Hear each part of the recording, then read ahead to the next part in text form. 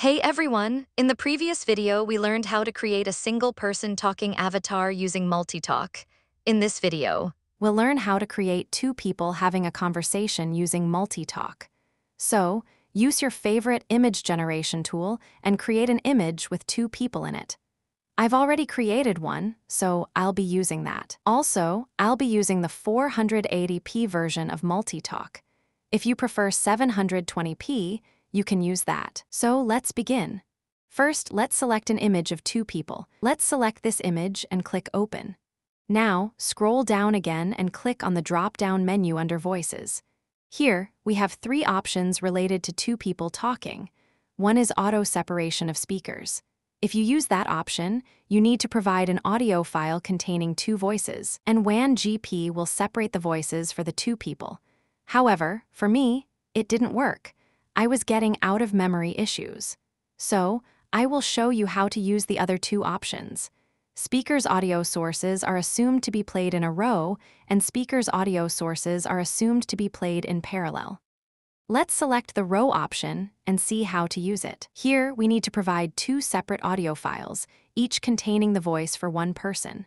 When the row option is selected, these audios are played sequentially.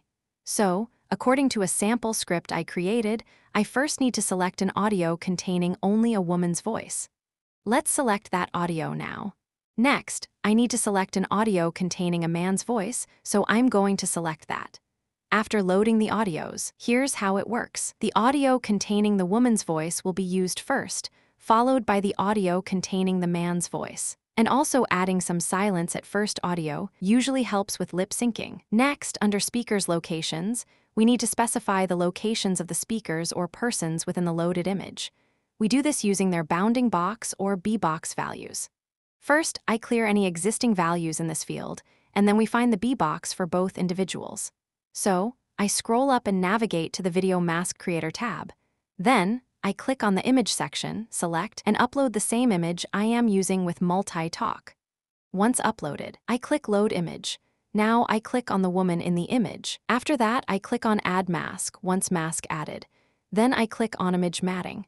Then I scroll down and we can see the B-box values for the woman. I copy these values to a notepad and label them woman for easy identification later. Next, we find the man's B-box values. First, I click Clear Clicks.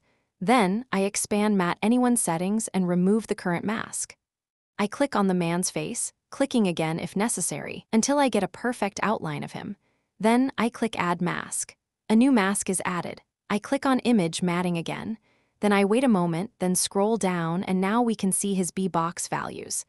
I copy these to my notepad and label them Man. Once I have both persons' B-box values, we return to the Video Generator tab.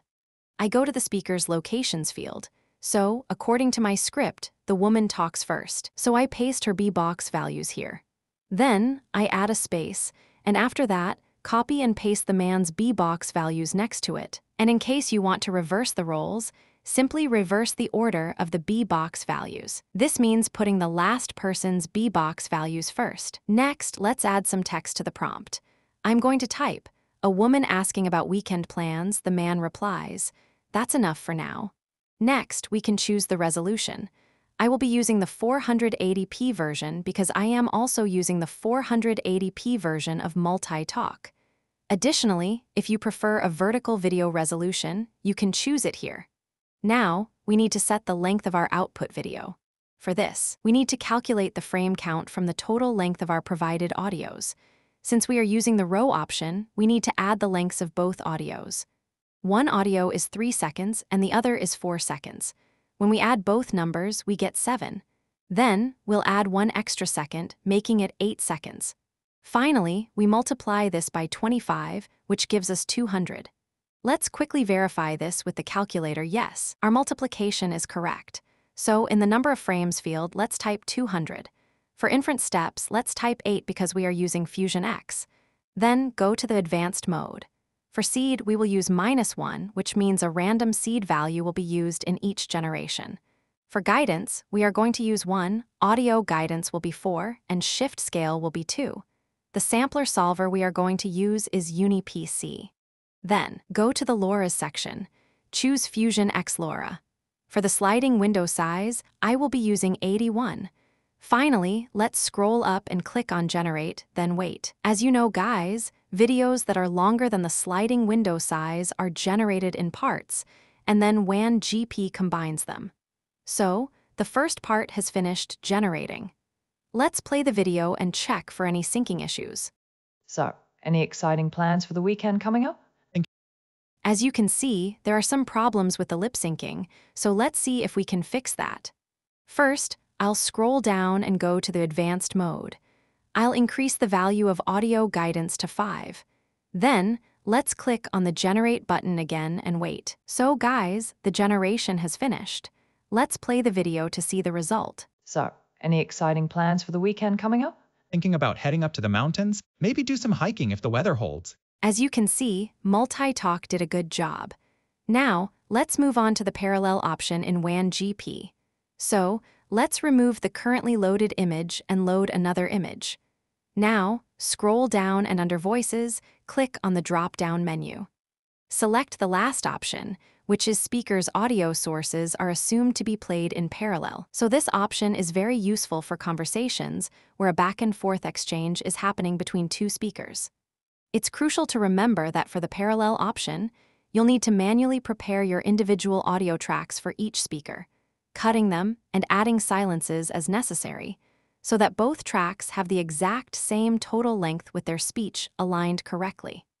For that, you can use your favorite audio editing tools. Right now, I will show how to do it using Resolve. Let's create a new project by clicking on New Project and naming it Jacket. Now, I import the audios where two persons are having a conversation. Then, I select all the audios and place them on the timeline. So, right now, everything is in order according to my script. Now let's zoom the timeline. I select all the audios and move them slightly to the right. This adds some silence at the beginning. Let's play it. Wow, that's a sharp jacket. Wow, that's a Wow, that's a It looks like I need more silence, so I move them a bit further. Let's play it again. Wow, that's a sharp jacket. New? Thanks, just picked it up. Thought it was time for a change. It suits you. Really good choice. Now it looks good. Next, we need to separate the voices. I move the man's voice to the second track. Then I export the first audio track by muting the second audio track. So I go to the Deliver page. Then look for and select the Audio Only option. I'll name this audio file Woman Speaking.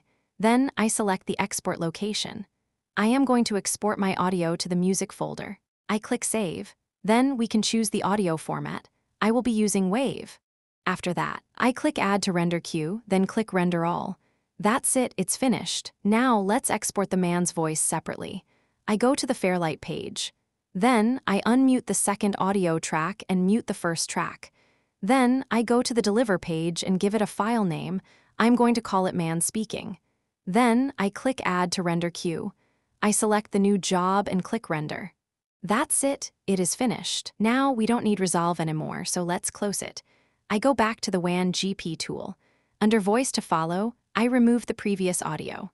Then, I select the woman's audio we just exported from Resolve. Now, I remove the other audio from Voice to Follow number 2. Then, I select the man's audio we just exported from Resolve. As you can see here, both audios have the same length and correct silences as well. So next, we need to specify both speakers or persons' locations by using bbox values. Just like before, we need to find the bbox values of both persons. I scroll up and go to the Video Mask Creator tab.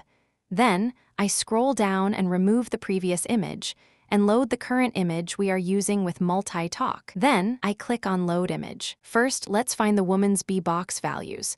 So, I click on the woman's face. Then, I click on Add Mask. After the new mask is added, I click on Image Matting. Now, if I scroll down, we can see the bbox values. I copy that to the notepad and name it Woman. Then I click on Clear Clicks. After that, I remove the current mask. Then I click on the man's face. I click again on other parts of him so that we get a perfect mask of him. Then I click on Add Mask. After that, I click on Image Matting. Now, if I scroll down, we can see his bbox values. I copy that to the notepad and name it Man. Then I move back to the Video Generator tab. I scroll down to the speaker's locations field. So, according to the script, the woman should talk first, so I copy her B-box values from the notepad to here. Then, I put a space, and then I copy and paste the man's B-box value. Next, let's change the prompt to a woman talking about the jacket a man is wearing. Now we need to set the number of frames. Since we are using the parallel option, we don't need to add both audio lengths together as we did before. Both audios we are using have the same length, which is 9 seconds. We add 1 second to that, so it becomes 10. Then, we multiply it by 25 frames per second, and we get 250. So, I type 250 in the field. We can confirm it by using the calculator. Yes, it is correct. For inference steps and other settings below, we can use the previous values, so we don't need to change them.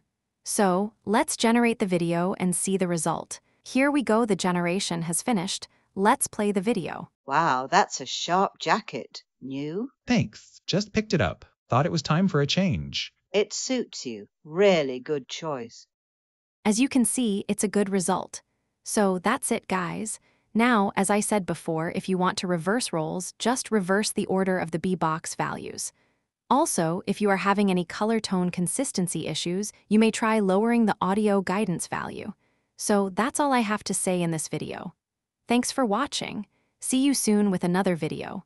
Don't forget to like, share, and subscribe to my channel.